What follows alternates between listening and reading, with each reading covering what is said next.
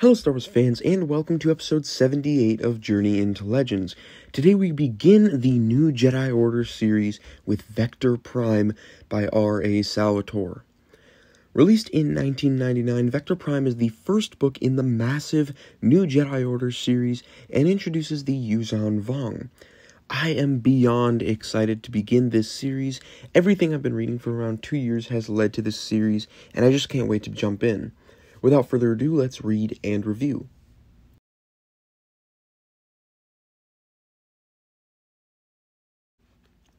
One thing that surprised me about this book was how small-scale and almost slow-paced it was for most of the book.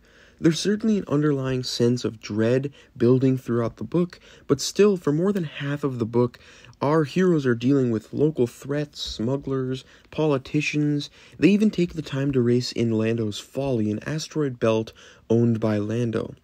And at first, I was a bit disappointed and getting a little impatient waiting for the action to kick in, but I think that in the long run, this was definitely the right way to go. Once the Yuuzhan Vong finally arrive in full force, it was a lot more impactful and sudden after the relative small scale of the first half of the book. And because of this, the book does a really good job of feeling like a true transition from the Bantam era into the Del Rey era.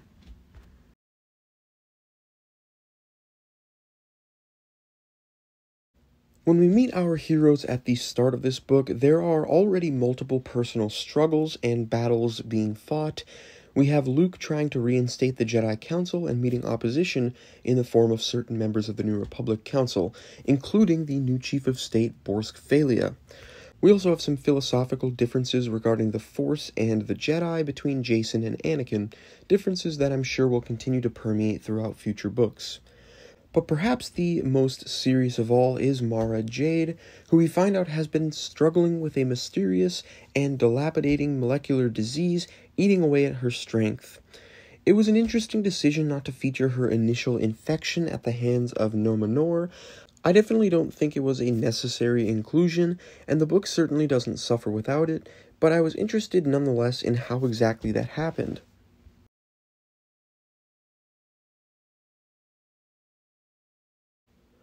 Although our heroes enjoy a period of relative peace, the first half of the book does feature the sinister machinations of the Praetorite Vong, working behind the scenes to distract and weaken the New Republic from within. One of these schemes is orchestrated by the mysterious Nom Anor, a cult leader fomenting tensions between the planets of Ramamul and Osarian as a way to turn the New Republic's attention inward. While that's going on in the core, all the way out on the edge of the galaxy, another Vong agent named Yeoman Carr has infiltrated a research station on Belkadan called Exgal 4. And this little subplot might be my absolute favorite from the whole book. I found Yeoman Carr's manipulation and subsequent extermination of these scientists brutal, sad, and epic all at the same time. I loved how absolutely despicable Yeoman Carr was as a villain. There was no undercurrent of sympathy or nobility, he's just simply a dick. Probably the weakest Praetorite Vong subplot in this book was Dagara and his world ship establishing a base on Helska 4. Dagara was easily the weakest of the main Yuuzhan Vong characters, and although I really enjoyed the bleakness and hopelessness of Danny Kui and Miko Reglia's imprisonment, I found all the Helska 4 chapters to be less interesting than the rest, and the Battle of Helska 4 at the end of the book was easily the weakest of the book.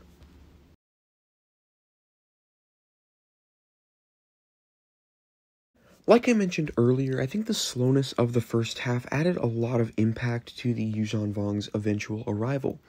The second half of this book was very fast-paced, with the Yuzhan Vong quickly striking at multiple targets, giving us quite a few really entertaining battles, such as the systematic destruction of Kip Duron's squadron at Helska 4, the destruction of Sernpidal, and the Battle of Dubrillion.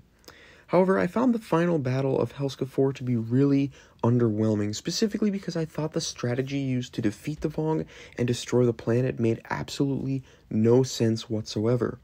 Basically, the New Republic used shield ships to reflect the Yamosk's energy back onto the planet, which would decrease the temperature and freeze the planet and the Vong, which results in the planet exploding somehow. I thought this was such a dumb strategy that made no sense. How would reflecting energy back onto the planet decrease the temperature, and how would the freezing cause the planet to explode? It wasn't enough to affect my thoughts on the book as a whole, but I found this whole battle really dumb.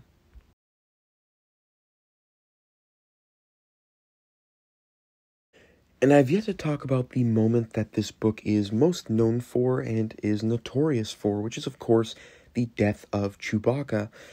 And I really enjoyed how this death was handled. It was sad, it was epic, and it was totally fitting for his character. He died honoring his life debt to Han and his family, and he died standing tall, defiant, and stoic. And I think that this was the best possible death for the character. I think it's really dumb how controversial this death was and how it caused so many people to stop reading. I understand not wanting a beloved character to get killed off, but when the death is as fitting and as well written as this one was, I think it genuinely enhances the character. I also think that it was a necessary, groundbreaking step in setting the stage for this darker series. I mean, Han even says at the very end of this book that nobody is safe anymore. I thought this was a fantastic way of raising the stakes and letting readers know that there is no plot armor anymore.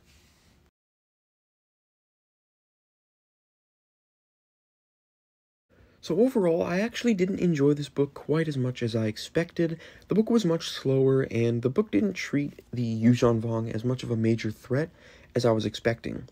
It almost didn't feel like the beginning of a 19-book series. I also found R.A. Salvatore's writing weak at times. Some of his character writing just didn't quite work for me, and again, I feel like he underplayed the threat posed by the Yuzhan Vong.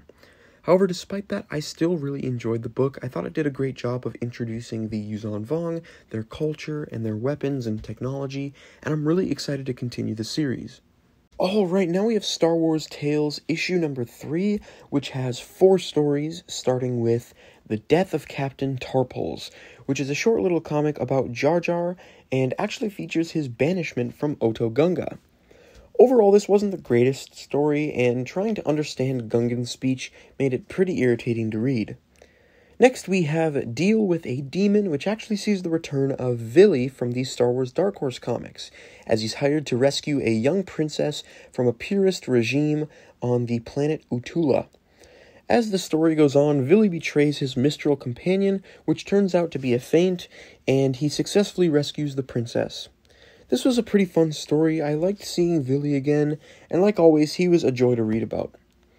And then we have Lady Luck, which sees Lando participate in a sabacc game against the Baron of Cloud City, with ownership of the city on the line. With help from the Baron's mistress and the people of Cloud City, Lando wins and becomes Baron Administrator. Overall, we've seen plenty of stories about sabacc, and this was just yet another one, nothing too special. It was neat, however, to see Lando become Baron. It was also great to see Barpotamus Drebble from the original Marvel comics. Our last story is called 3 Against the Galaxy, which follows a Gamorrean named Grissom, a Jawa named Tech, and a young girl named Arista. After a bar fight, Grissom is thrown into the mines run by Arista's father. When Arista's uncle Seth attempts to assassinate Arista and her father and take over the mines, Grissom rescues Arista. On the run from Uncle Seth, they meet a Jawa named Tech who has a bounty out for him, and Grissom turns in the Jawa, collects the reward, then rescues the Jawa, and the three escape together. Overall, this story was nothing too special, but I did enjoy it. The team of a girl, a Gamorrean, and a Jawa is pretty funny, and as a whole, the story was pretty inoffensive. Overall, this was a decent issue. It didn't have any great standout stories, but it also didn't have any bad non-canon ones, so that's good, I guess. Anyways, thank you all for watching. Don't forget to like, comment, share, and subscribe. And stay tuned for my next review, where I'll be continuing the New Jedi Order series with the first book in the Dark Tide duology, Onslaught. See ya.